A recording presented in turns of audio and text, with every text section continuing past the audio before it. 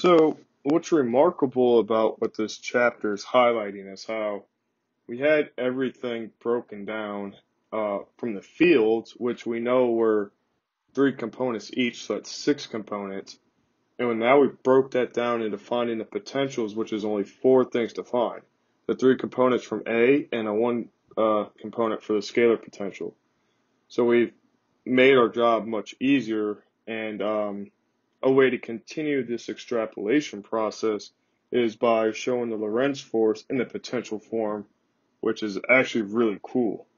But when we're dealing with forces, we see that we get a particular result from mechanics, i.e. that the force is equal to the rate of change of the momentum. So we can write momentum in terms of the potentials and the force in terms of the potentials, and that's what we're going to start dealing with now. All right. Again, I will go ahead and put more notes in the description that we can actually read through in detail, or you can read the book. But our statement for this particular problem reads, the vector potential for a uniform magnetostatic field is A equal -1/2 R cross B. Again, we've seen that before in chapter 5. Show that dA dt is equal to -1/2 V cross B. In this case, and confirm that equation 10.20 holds or yields the correct equation of motion. Alright, so the Lorentz force law. Again, since we had to deal with things in terms of the fields from the Lorentz force law, but we know that force is equal to the rate of change of P, the momentum, we can write this in terms of the time derivative. So we get d by dt P plus QA is equal to the negative gradient of QV minus V dot A, and what is what we call the convective derivative, because it kind of connects everything. Again, some weird words that are technical, I'll put in the description. But this is dA by dt is equal to the partial dA dt plus the divergence of V multiplied into A. Alright, let's see how to work with this stuff. So let's note here that A is independent of T and B is independent of R. Okay, if we go back to the potential here, so dA dt is equal to d by dt. That whole thing gets shoved to 0, right? Because A is independent of T. Clearly, B has to be independent of R, because if A were to exist, then the cross product of R with R vector with B would go to 0, because you can't have any overlapping components. They will sign out to 0. But that being said, we still have a V dot del all multiplied by -1/2 R cross B. Okay, so if you remember some of the work we had to do in chapters, I think 3, definitely chapter 1, and maybe chapter 5, at least with the vector dotted with the del operator, we see that we're going to have to be a little careful in maneuvering with the vector calculus. So let's go ahead and take that -1/2 out front. The dot product of V, which is Vx, with the del operator, which is that partial operator.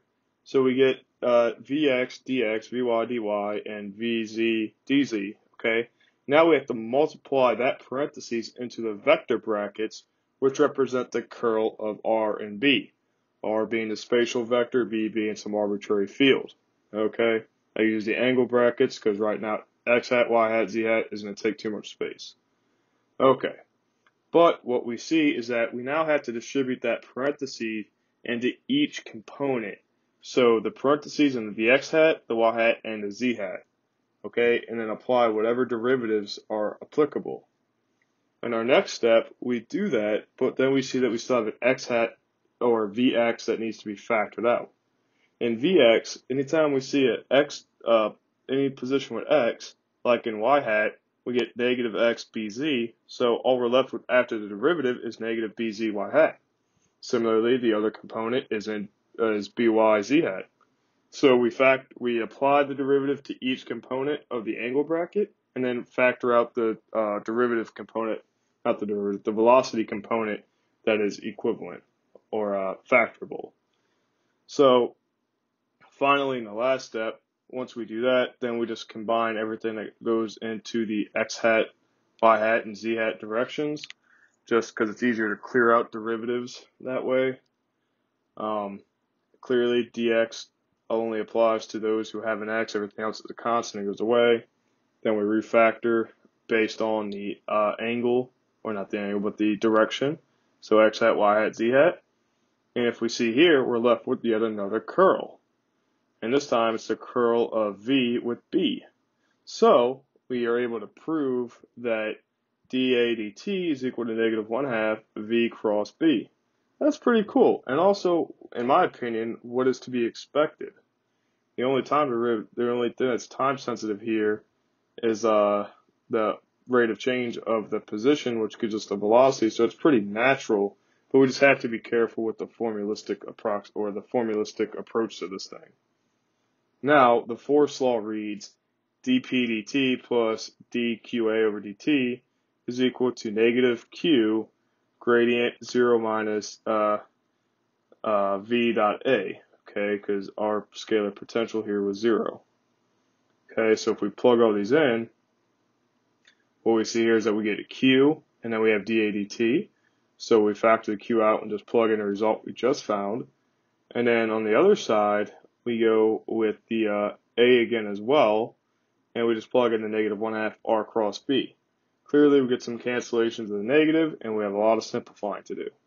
So with that, we take that force equation, we write dP dt, and then that 1/2 from the dA dt goes under q, so we have -q over 2 v cross b, and then finally here we have -q over 2 gradient of the v dot r cross b. So we have a triple product, and we just have to use a triple product rule here. And so once we do that, we simply take that v cross b, add it over, and we see here that after applying one of the triple product rules, that we could rearrange the order of v and b, or v and r. And to do that, we have to be very careful because we have to switch the order of b in order to keep the signs organized. Again, that was a product rule. You can look it up in the book or any other table if you want. But for this sake, for simplifying, I'm letting the vector c be independent of position since I want b cross v. And then you see in the next step we have the gradient of r dot c. So we're just looking at a way to simplify this vector component wise down, and we'll see that it sums up to what we expect. So if I apply the derivative to every component of this, dx, we're only left with one component, which is cx. dy, we're only left with one component in the y direction, which is cy. And then dz, we're only left with one component, cz. So after all this is done, I'm only left with the vector c left. Okay, which is awesome because that tells me I can go back in and plug only b cross r or b cross v back in without the gradient having to worry. So we do that, but we notice that since the cross product is anti-commutative, I could switch the order at the cost of a negative sign. So I put that negative sign in, they cancel out, and now I have the same thing but 1/2 on each of them. So 1/2 plus 1/2 gives me a total of 1. So indeed, I'm left with dP dt is equal to q v cross b, which is exactly what we expect from the Lorentz force law. How freaking cool is that? All from the fact that we use potentials. So the potentials are just so darn useful, and that's what we're aiming to have in all our experiments, because then we could find everything else. Awesome.